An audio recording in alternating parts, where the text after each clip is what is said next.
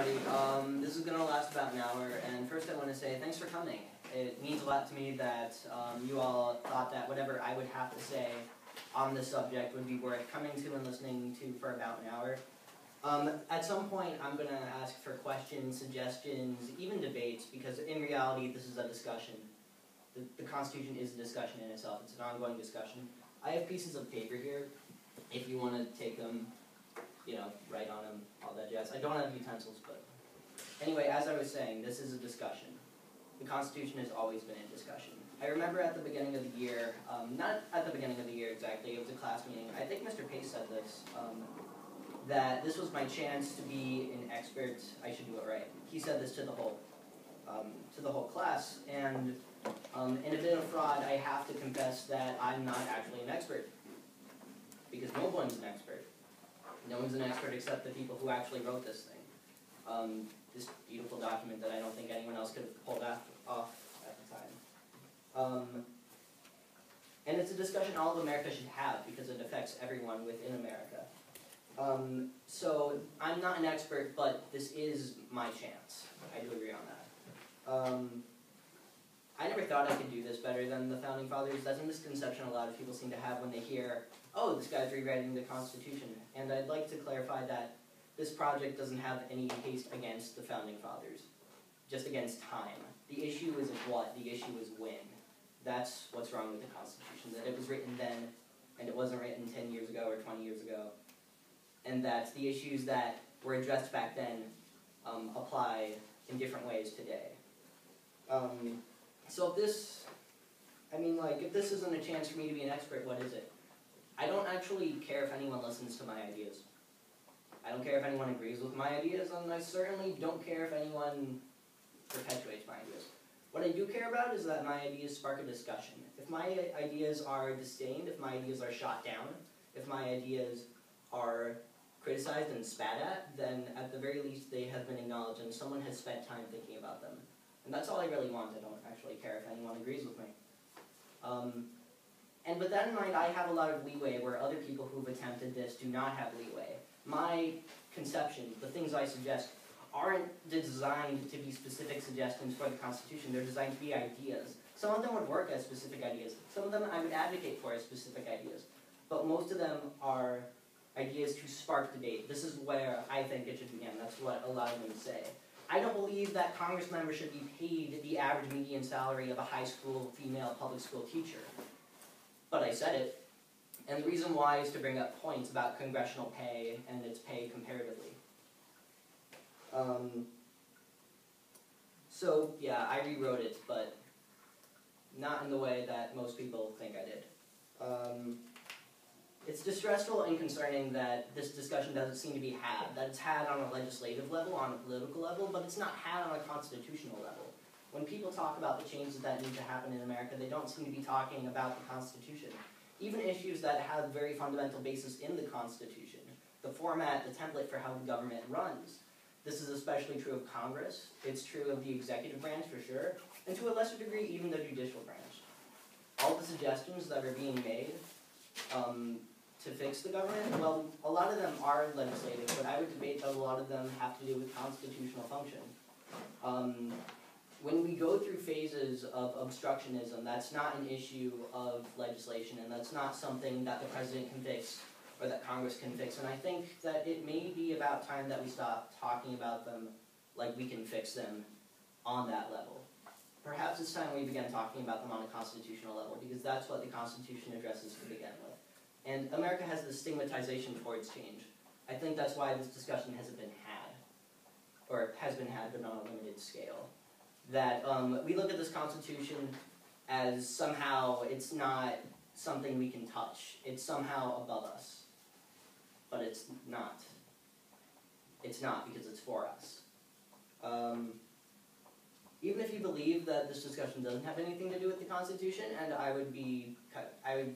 that's highly annoying to me, but the discussions still need to be had, even if not on a constitutional context. And the Constitution made the most sense to me, personally. Also, it was a way that I could make my senior project, just a bit exploited, but yeah. Another issue about the Constitution besides functionality is, let's use white here.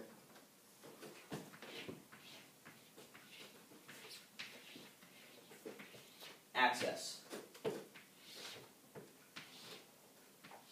Think of it this way. Some of the smartest English people, English enthusiasts, I should say, in America don't know what they're reading when they go over the Constitution. In fact, I don't. I had to pull open a little side window on my Internet Explorer, and I had to look up Constitution translated.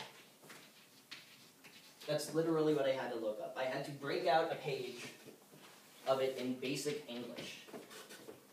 And the only website that actually did this was a website for people from, like, Spanish-speaking countries, I suppose. ESL kids. And that's how I actually understood what most of it said, because a lot of it didn't make sense in today's English. And that's an issue of accessibility. At the very least, the Constitution needs to be translated into modern English by people in the government who translate what each word means so that we can be working on the same page. It is one thing to have a Constitution that has problems in its functionality. It is quite another to have a Constitution made to affect the lives and rights of the government and its citizens, when the citizens can hardly understand what it means. So even if we don't change the Constitution, even if we don't edit a single bit of it, it needs to be translated to modern English. And more than modern English, because quite frankly, the people in America today don't just speak modern English. Sorry. They speak Spanish. They speak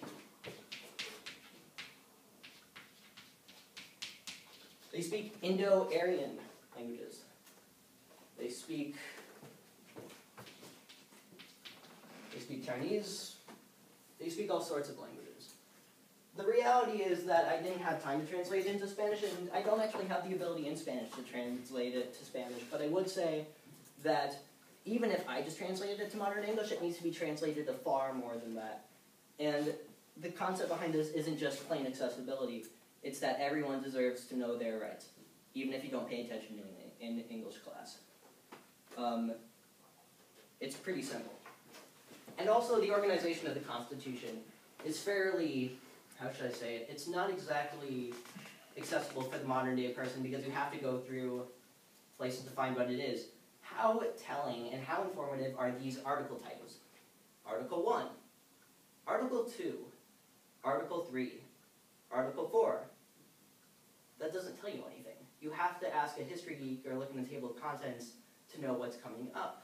The Constitution itself should have titles on the articles. But that's subjective and very basic, and it doesn't affect what's actually in the Constitution. What I'm about to suggest would.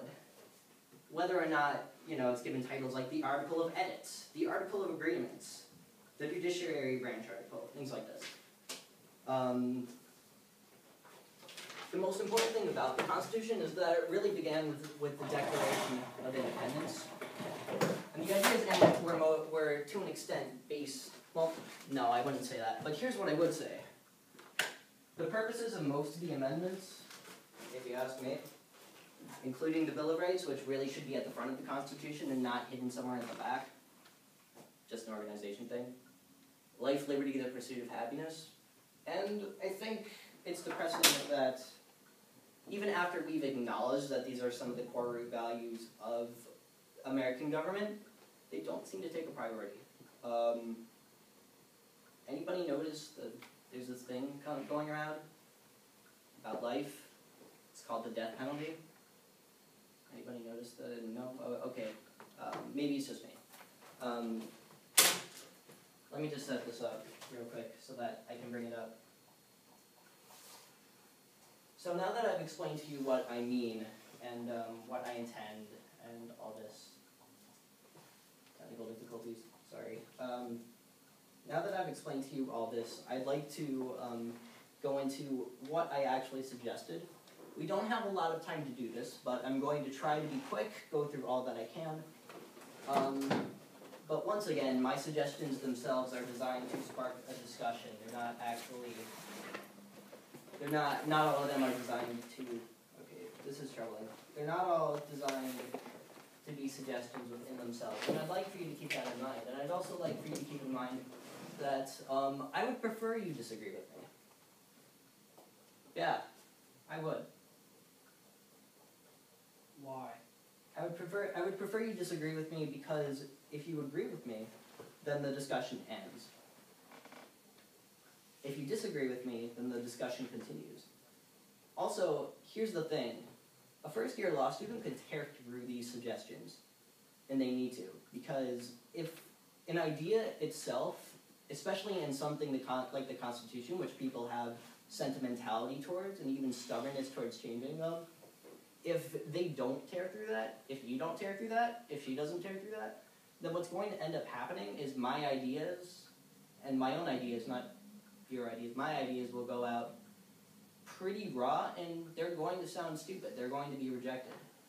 If a discussion is going to have about the Constitution, it needs to begin with really good ideas. I'm not saying my ideas are stupid, but what I am saying is that they can be improved upon, because I'm not an expert, or at least not yet. Actually, I said no one is, and I'll stand by that. Okay. So, the first thing I'd like to say about this Constitution is that I did miss out on one issue, and I realized it too late, and it was illegal immigration. And I don't think there's an issue that's more constitutional than illegal immigration that isn't addressed in the Constitution. I think that anytime you have a situation where hundreds of thousands of millions of people are able to be deported for 7 straight days without actual charge, I think that's an issue that needs to be discussed. I discussed the Patriot Act in here, which is what gives that authority, but it's more than just that. That wouldn't solve the fundamental issue that American rights are human rights. Illegal immigration is a constant... Oh, one second. What's up? Hi. Hi, sweetie. But as I left out this issue, not because I believe it wasn't worth mentioning, but specifically because I didn't have enough time to address it properly. Everything I wrote here, I really thought out. And if I wrote something down about illegal immigration that wasn't well thought out, and it was a bad idea, and it was perpetuated, then that would hurt the issue. So I didn't think it was a good idea. But know that that is, that I deeply believe is a constitutional issue.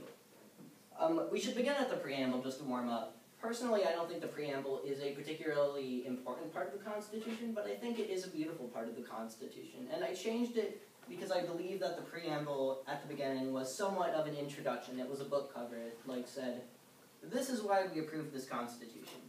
And it's a lot longer, as you can see. And that was, as I said, these are idea generators. So of course it's going to be longer. Do I think the preamble should be longer? Not necessarily, but these are for ideas. Does anybody, okay, you all know the original preamble, yes? "We, the people of the United States, in order to form a more perfect union, establish justice, ensure domestic tranquility, provide for the common defense, promote the general welfare, and secure the blessings of liberty to ourselves and our posterity, do ordain and establish this Constitution for the United States of America." Everyone caught that? Yes. Yes. Cool. This is my preamble.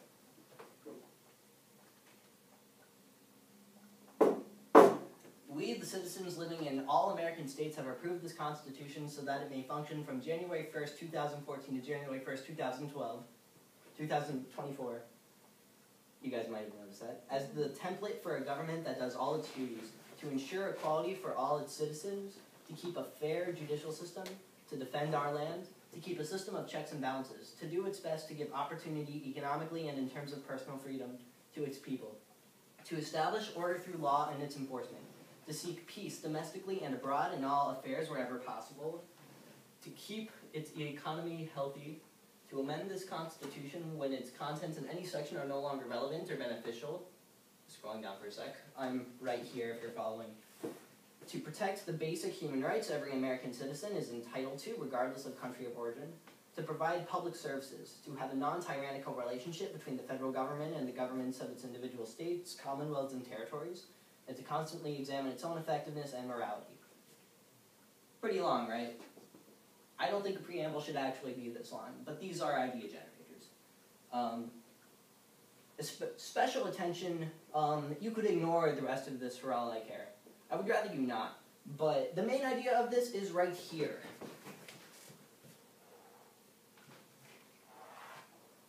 That not only should a constitution be updated, but it should be temporary. That the ideas in a constitution that work should be perpetuated, but they should always be challenged. And if they're not challenged, then they should be scheduled to be challenged. I think America has proven pretty thoroughly after, 200 some odd years, that we can't exactly rely on ourselves to challenge our own constitution until things get extreme. Take, for example, the 13th Amendment. I don't even need to talk about that, do I? Okay. I believe 10 years. 10 years is a really short, extreme measure. Even Thomas Jefferson, one sec. Hey. Hey. Good to see you, man. Here. Even Thomas Jefferson, who believed that Thomas Jefferson was extreme in his belief to say 15 years. In today's digital age, where things change like this, as Andrew Sullivan said, suddenly, quickly, without rehearsal, I don't believe 15 years means the same thing as it did back then. I think 10 years is a better assumption. I think 5 years, there's a 5-year difference between what 15 years is now and what 15 years is then, when you consider technology and its ever-growing factor. But the 10 years thing and technology isn't just in terms of what the government thinks it could do, but what the government can do. Especially with projects like the Utah data center going on, this is affecting even more. Because 10 years of technology is like 100 of what it used to be. Developments are going faster than ever before as far as I'm concerned. And technological limits are going to need to be put in the Constitution. 2024. In 2024, things will be more advanced than we could have thought of. Especially, as I said, at the rate that people are going. The second most important part was morality. I don't need to say much about that, but if that's not a government duty, I'm not quite sure what is. Whose morality? That's a good point. I didn't think of that. Let me just write that down. I mean, one, is a government, can it be moral by definition? And two, Preamble. you're going to have a lot of people with pretty different opinions on morality who are pretty convinced that their morality is That's the true. right way. So, If I may say, in terms of morality, the questions of who and the questions of what and the questions of how, as I mean, very, very specifically actually, the questions of how do we define morality, whose morality is morality, right. and the questions that ensue. I would like to say that perhaps, and this may just be a preamble thing, perhaps it'd be better if it was generalized, and if these questions went unanswered. By which I mean, because the preamble is an opening to what the government is, and what it should be, the preamble, like morality itself, should be an ever-going discussion, to constantly examine its own effectiveness and morality. I would think that it'd be a good idea to let morality be examined on a time basis. We can't define what morality is or who the morality is for now. I see the slippery slope though, like, can the government define other people's morality? And I see that concern, but I would like to point out that perhaps it'd be best if that was an ambiguous morality. I'm just a little bit confused on who is getting to change the Constitution here. Is it the government of America that's revising it every 10 years? Or is it the people that are, like, democratically agreeing what's best for the nation? I actually have an article on them, and that's what we're going to go to next if no one else has questions or disagreements or suggestions. Yes, my brony, what's up? Let's see. We, the citizens living in all American states. Sorry if this sounds nitpicky, but why not states and territories, or why not states and lands? Why not all American, like say Puerto Rico, that's not a state, that's a territory. That's true. We don't have close control over that. I would definitely include them, and I personally believe we should even go as far as to give them electoral votes, especially because we protect them and they are affected by everything we decide. But Puerto Rico, Guam, the Virgin Islands, I'm not sure about the Northerns, but they have all stated their own independence and claimed their own independence. Oh, okay. Even though we're basically babysitting them. So I would include them, but we can't. Two little things. You say protect basic human rights. There are no basic human rights. You're born into the world and you don't gain rights until you become a citizen of some country. So there are no human rights. The other thing is, I side with you on the preamble thing mentioning morality and leaving that ambiguous, because it is a preamble, but it comes up in the second clause of your fourth section of your executive articles, where you mention that the president will be impeached if he attempts to desecularize the government. And I know that desecularization here is, that would be grossly against a lot of what you're talking about, but I'm mostly thinking about the ways, because it says that would be defined as any attempt to instill the values of a specific religion. But if we have, say, for example, you're not allowed to murder people or steal, then those could be ascribed to specific religions that, advocate in the kind of negative on those things. So, I mean, the problem is, you could have people from, warring parties in our government, which they're usually apt to do, bringing the president up on impeachment charges pretty much constantly. And I think that's where that morality thing would start to have that slippery slope you're talking about, because morality is something that, it's about as easy to define as love. So I think that would create some trickiness for your for that notion of morality sneaking in. Yeah, you're right. Yeah, that was stupid of me to put in. But here's what I would say. As I said in the beginning, these are designed to bring up ideas. Right. No, I'm not trying to. Right. I'm not trying to nitpick here. I'm really just trying to say that Nitpicking is some of these points that you have here, they're going to start to overlap on one another, and I know that they're not meant to be definitive, but I think it's mostly to just point out where that morality clause could start to, become a thorn in the side of the document. Thanks.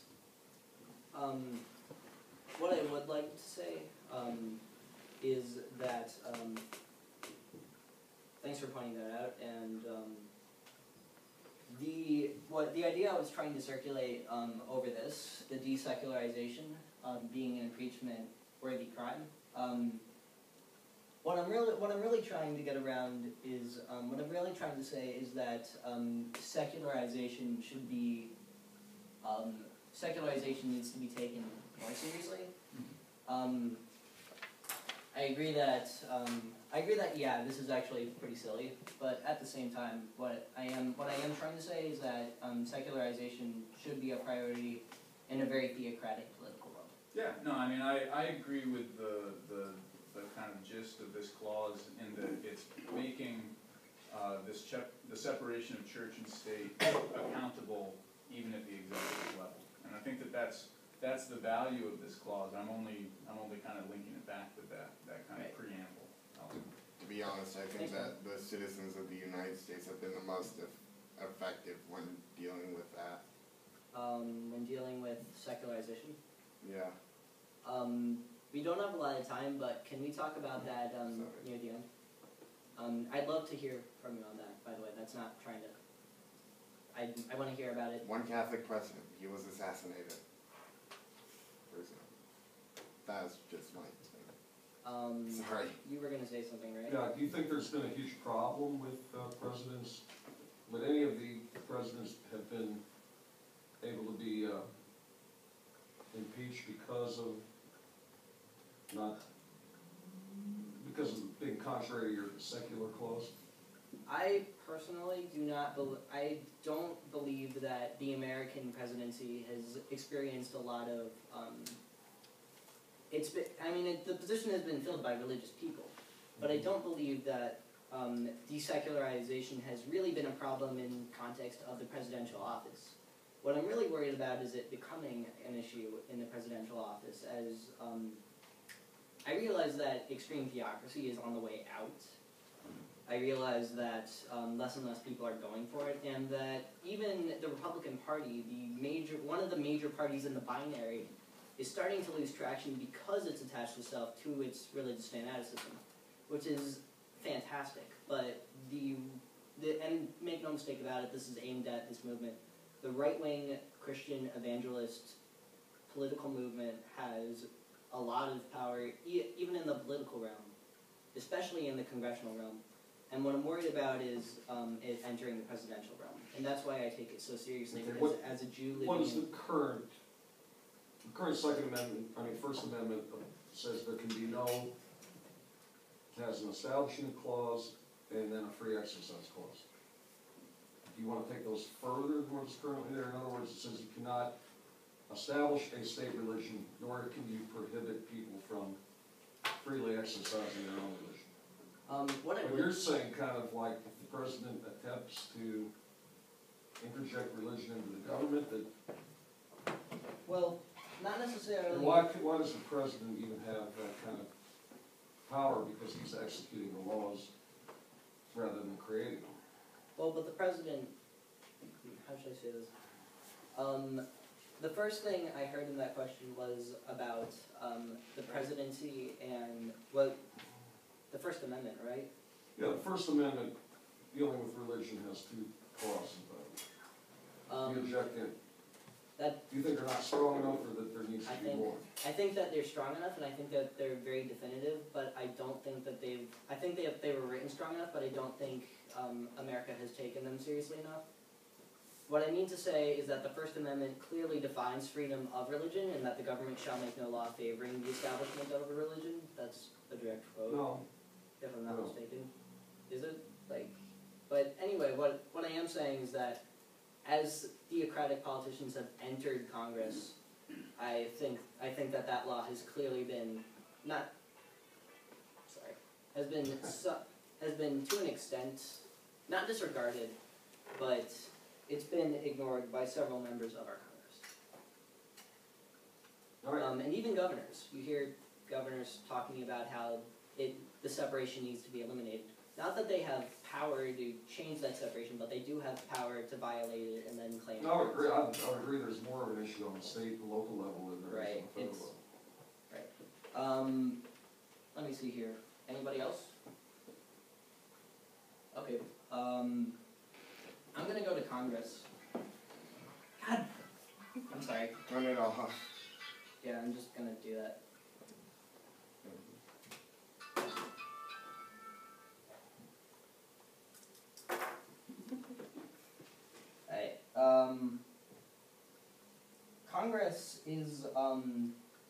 Congress, I believe, and the rules surrounding the first article, I think, might be the biggest constitutional issue of today.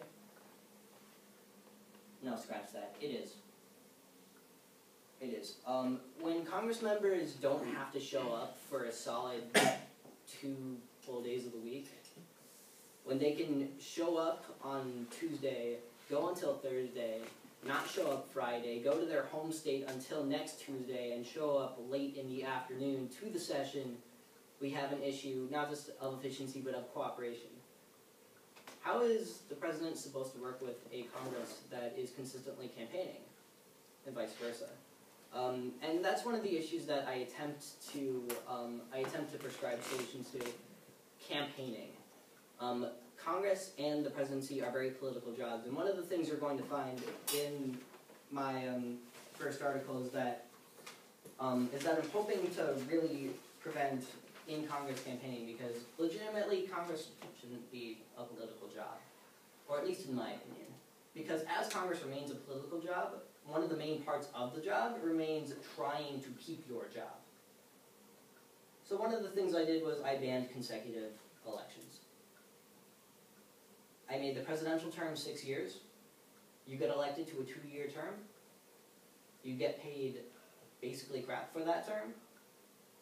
And you're not allowed to be elected until the next term. And if you were elected at the end of that term, then you have to have a gap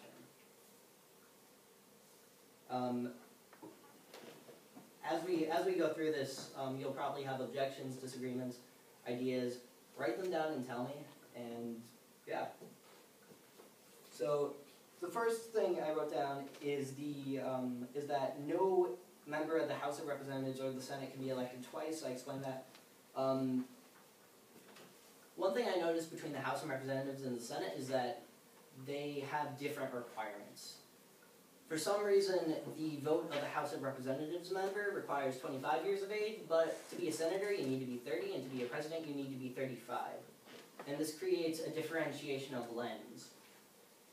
When members of the House of Representatives haven't lived through those 5 years, those 5 years as American citizens that the Senate has, that creates a voting discrepancy, or at least in my eyes, where they have experiences that the other house has not. And because both parts of Congress are needed to pass anything, this interferes with cooperation.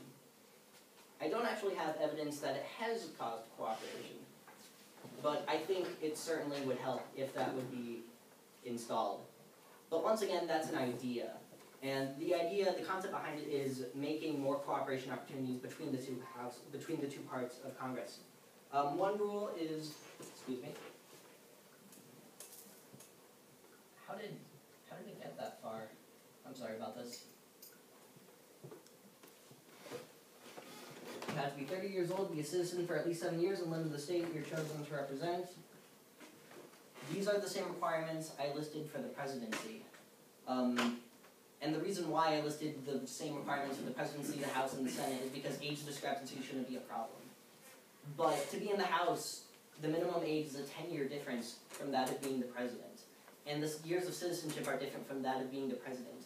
If Congress is the route the president has to get through, Congress should at least be able to understand from a time perspective the view of their difference, or the view of what they see in American history reflecting in that day, at least in my opinion. And there will be no attack ads in the campaigns. You can read this right here. What constitutes as an attack ad? Sorry? What constitutes as an attack ad? An attack? That's a good point. I should really define that. What constitutes as an attack ad is an advertisement. That's a good point. I should really think about whether that would constitute debates and etc. But the concept and idea behind this is that there's nothing quite as divisive as a direct attack on another candidate. Especially when you're attacking, like today, how they do on party lines, and you have to cooperate from people who belong to the same party and align themselves with that person that you just attacked on party lines. But yeah, you're right, I should really define that. Thanks. Another thing I have, and a lot of people are going to find this very radical. Me personally, I am very tired of a two-party binary. I think it creates a lot of inefficiencies within Congress when you have a two-party binary that specifically where one has to work on the other and there's not a filter party. Does anybody feel what I'm talking about? The Democrats and the Republicans have proven they can't exactly get along very well, so I've created provisions so they have to get along, like mandatory seating and all this. But I think the most important thing we have to instill is a party in there somewhere else. I don't think it's constitutional to let this go on. Which is why my prescribed solution is states will be represented in the House based on population, ... Any state with 2 representatives must have 2 different parties represented amongst those representatives. Any state with 3 or more representatives must have 3 or more parties represented. How are you gonna do that? Pretty simple, because in the House of, any state with 3 or more representatives. Oh, I was thinking of, that's a typo, guys. I was thinking of the Senate. Wow, I really messed up there. But yeah, that can only really apply to the Senate, because No. that House. It would apply to the House, but say Kentucky has, what do we have? But the House of Representatives are elected by district. Senate only has 2. Well, I made 3 senators. No, you made 3 senators. But how can you guarantee that 3 different parties are gonna get elected? Well, what I did in the provisions for the election is I had senators are elected by state. They don't represent 2 different sections of states. So what I did was, I made sorry about that. You gave every citizen 3 votes, That's right. so they vote within 3 separate parties. Here we go. In the Senate, each state gets 3 senators, all of which will be elected by a public election in which each citizen voting gets 3 votes, all for candidates from a different party. One of them may be from no party. They will serve terms of 6 years. Wait, what? They will serve terms of 2 years. Your Senate? Senate is no different from the House. Yeah. Each senator gets 1 vote for legislation. They must be from 3 different parties. Wouldn't they, What? you said you didn't want them campaigning constantly, but if they were, Senate races now are every 6 years, right? So if they're doing it every 2 years, when are they gonna be not campaigning? We can't run for re-election. They can never have consecutive. Right. I believe. That is, One sec. problem with that is, I- there is. Oh, I wrote right here. To be a congressman or congresswoman, one must be at least 30 years old, have been a citizen for at least 7 years, and lived in the state they are chosen to represent. They cannot be elected to represent a state twice during the same presidential term or twice in a row. Okay, gotcha. My bad. Okay, the problem I have with that is that, a good bit of amount of that time will actually be people getting used to their job. In 2 years, it's not that long. 2 years is not that long, but in terms of Congress, I think Congress has proven that they can work with that time very efficiently. I think 2 years has been proven to be enough time. But that's a discussion that's going to be part of a larger discussion. I have 20 minutes. I really gotta get through this, but I agree with you that has to be a part of the debate. Sorry. No, don't be sorry. I asked for all this. I really appreciate it. Another thing I said was that their Congress salary. Yes. I wanted to get to this.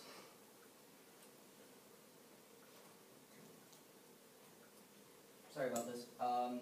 Here we go. Every year, the average yearly salary. Remember, this is for ideas. This isn't an actual suggestion. Every year, the average yearly salary of the female public high school teacher will be calculated. That is what Congress members will be paid every year as well. Congress will not be paid or compensated during the time period after the fiscal year has begun, if they are late approving the spending bills. The salaries will come from the U.S. Treasury. If Congress approves a bill but then doesn't approve the taxes that would cover the entirety of it, then they have also given direct permission to the president to borrow the rest of the needed funds. In other words, what I'm saying is, if Congress is late on the budget, which they have been most of the time for the last, since 1952, from which they've only been on time 5 times, then we shouldn't be paying them. That's like a basic responsibility of Congress, and somehow they're not doing it. I think that's not only a staple of our pay, but I think that's a staple of our function. When Congress can't meet deadlines, that is a fundamental issue that affects us all. And we're paying them for it. And here's the really important part. Yearly salary. Congress gets paid a crap ton. I don't know how we came to the consensus that they can vote on their own pay. Why did you put female? You think public schools pay different for female and male teachers? I would say I said female to bring up ideas about the gender gap. I didn't mention it anywhere else in here. I think that that is indeed a constitutional issue, and no, I don't think female public school teachers are paid less. But what I would say is I put in female to bring up the issue of the pay gap. Because nowhere else in this did I bring it up. Yes? Back to the beginning, I should have said this earlier, but the states thing, yeah, it's like, oh, it should be states and territories or something. From what I've heard, Puerto Rico does not give a crap, but Washington, D.C. does. Puerto Rico. That's an interesting idea. I'll have to get back to you on that. Another major issue in Congress is that one small minority can keep the rest from voting. Under what I've written, a simple majority, or even 50% of Congress voting can stop a refusal to vote. When a leader or a chair refuses to allow a vote to happen, or doesn't get to that vote, then it takes 50% of Congress, or the House of Congress, that we're talking about, the Senate or the House of Representatives, to override that refusal. That's not fair to anybody. Also, if anyone has ever seen a diagram of how Congress members are seated in either part, it's kind of like girls and boys in middle school. There's guys on one side, there's girls on the other side, and the reality is that they shouldn't be sitting like that. They should be sitting next to each other, which is why I put, and this is a constitutional issue, because this is an issue of cooperation. This is an issue of Congress members being able to consent with one another. If Congress members are seated separately physically, then they're separated mentally. Which is why I made it mandatory that they sit next to at least one member of another party. I would answer your question, but I forgot 15 minutes left.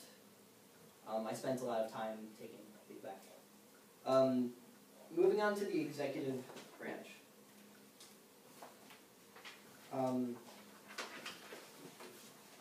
6-year terms. 6-year terms, no limits on how many times you can be elected, but a gap year between each election. And the reason why I prescribe this, there's a lot of reasons. One of which is the 4-year term is simply not enough to work with Congress. A 4-year term has proven that we can't, a 4-year term has proven inefficient to evaluate how well a president has done on an official scale. Take for example Obamacare. Everyone see what I'm saying? And they changed the electing system. The electing system, this is the most important part. The Electoral College guarantees that not a lot of people can actually count in their votes. If you are a Texas Democrat, then your vote does not count. If you are a Kentucky Democrat, your vote does not count. If you are a Vermont Republican, your vote does not count. If you are a Republican in Idaho, your vote does not count. Anyone see what I'm saying? Because it is a take-all system. It is a first-past-the-post system. If you win more than 50% of the vote, then all those votes go to you. Meaning everyone who voted against you, who voted against that candidate, those votes are now irrelevant. And not only that, but it's almost completely irrelevant if you vote for someone from a third party, which is why I prescribed the AV system. The AV system works like this. If you don't mind. It's cool. So currently, here's what we have. Democrat, Republican, sometimes it'll have a Green Party, and a write-in. So currently you check one, which means that you have to strategically vote. Voting for a third-party candidate is almost foolish in a state where it has a chance of swinging one way or the other. Because voting for another party would take away votes from the party you can stand the second most. That's called the spoiler effect. And it's a detriment to American society the way I see it. As the third senator rule comes into play, with a third party people running for positions will become more of a relevant idea. If they're in the Senate, then eventually the idea that they can run in other positions, in my mind at least, will perpetuate, and they'll be able to run in more and more positions as time goes on. thus beating the two-party binary. And under this system, people will have to be unafraid to vote. So under alternative vote, here's what happens, and this happens nowhere else in the world. So America would be an experiment here.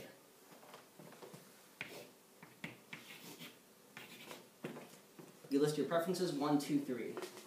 What happens when your first candidate loses? Okay, so the first candidate lost. Now, all those votes are eliminated, but where do they go? They don't just get thrown out. Your vote for the first one, who has lost because they have the least amount of votes, goes to the person who had the most second choices in this first group. So those votes go to this party, because more people than anyone else in this party listed this party as their second choice. And in this way, when you vote for a party, even if that party probably won't win, your vote is circulated. Your vote goes to here. On top of this, it means that votes where you're the minority don't go away. Someone in Texas who's a Democrat will have their vote counted because there will be no electoral college. It's not take-all system, because votes now belong to the people and not to the states. Questions?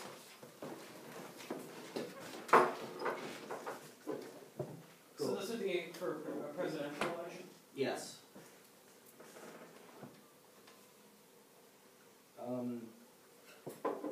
Okay, what else did I put? Executive branch. Right. Why does Congress get to pick the Supreme Court? And why does the president put forward a suggestion and Congress have to approve it? I don't get this. Neither parts of the government have ever had experience in being a Supreme Court judge.